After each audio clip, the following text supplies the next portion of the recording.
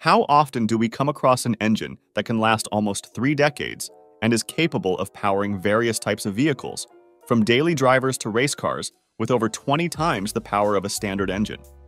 The incredible engine we're going to discuss in today's video is not only strong and durable, but has also proven to be reliable in various automotive applications, including being the choice for the most powerful Formula One cars today. So, what engine are we going to talk about in today's video? Let's get to it. The story starts with an amazing racer and engineer, Baron Alex von Falkenhausen. He designed a new inline-4 engine for BMW that was originally meant for everyday cars.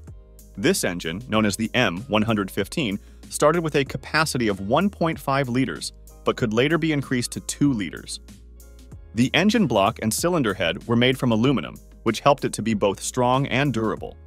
The M115 was built to last, with a robust structure including a 5-bearing crankshaft and a single camshaft head driven by a chain.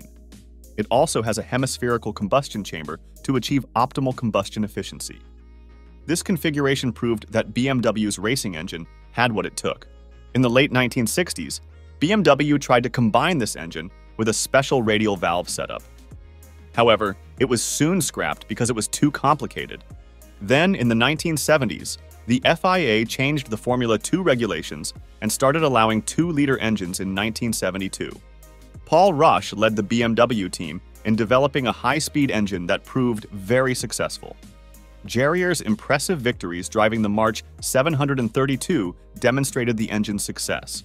The engine had titanium connecting rods and a high compression ratio of around 13:1. Despite its success in Formula 2, BMW didn't stop there. In the late 1970s, when Renault was dominating Formula 1 with their turbo engines, BMW faced a significant challenge. Then, BMW re-engineered the 1.4-liter turbocharged M12 engine to produce more than 550 horsepower with 2.6 bars pressure.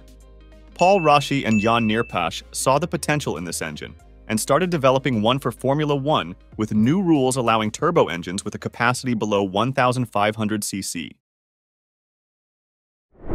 At first, BMW wanted to get Niki Lauda on board and team up with McLaren, but that didn't happen, and the BMW board also said no to the project.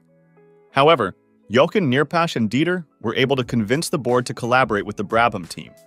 Thanks to this collaboration, they managed to boost the power of the M12 engine, which is now about 7 times more powerful than the original engine. It's interesting that they didn't use special engine blocks. All these racing engines were made from original cast iron units that had already traveled over 100,000 kilometers and were considered quite old because of their imperfect condition for casting. Even worse, Rosche ordered these engines to be stored outside for months. There's even a myth that employees were allowed to urinate on them. Meanwhile, other teams used twin-turbo V6 and V8 engines.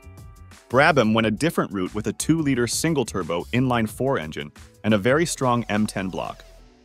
Since this engine only had 4 cylinders, it had fewer valves, was smaller in size, and had minimal friction when operating, generating less heat.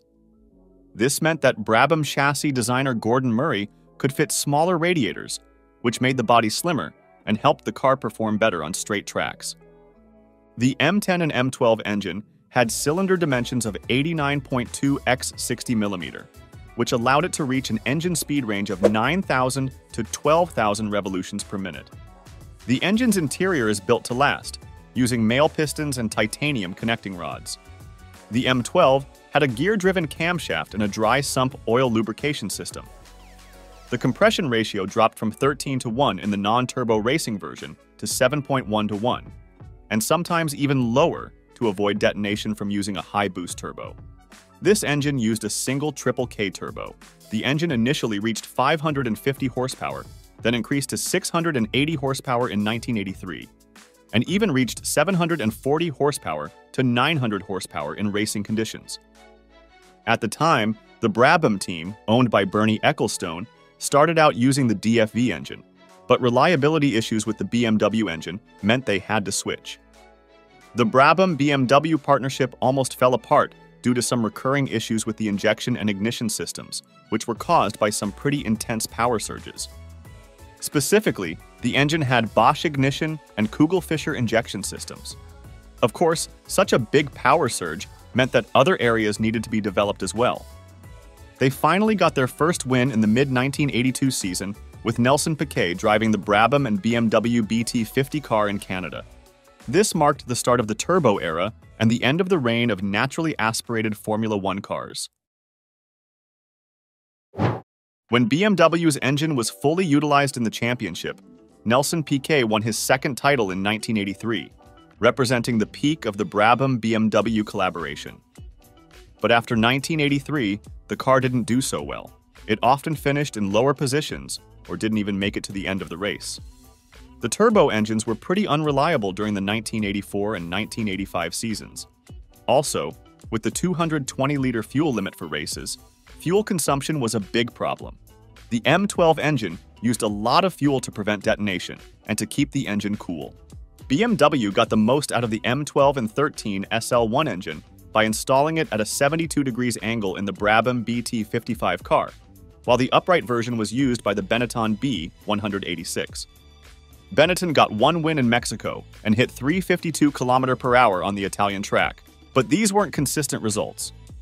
During qualifying, this engine reached boost pressures of up to 5.5 bars when the wastegate was locked. In this condition, the engine delivered peak performance for only a few minutes before the risk of an engine explosion arose, which could have damaged the car. Gordon Murray said they used dry ice and water spray on the intercooler to cool the engine for a perfect qualifying lap that lasted only a few minutes. No dynamometer could accurately measure the engine's power above 1,000 horsepower. Estimates put the peak power at 1,200 to 1,300 horsepower, with some claims suggesting it could reach 1,400 horsepower. This was about 20 times the power of standard engines at the time. Just wanted to follow up on the engine discussion we had a moment ago. It's tough to wrap your head around those horsepower numbers from such a compact engine. It's also worth noting that the turbo lag is a bit of a surprise, and the throttle timing out of corners needs to be planned with precision. All things considered, we have to give Roche a lot of credit for what he was able to build. It might look a bit plain from the outside, but it's got a lot going on inside and can produce a lot of power. That's all we have time for in this video. If you have any feedback or ideas, please leave them in the comments section below. See you in the next video, and thanks for watching.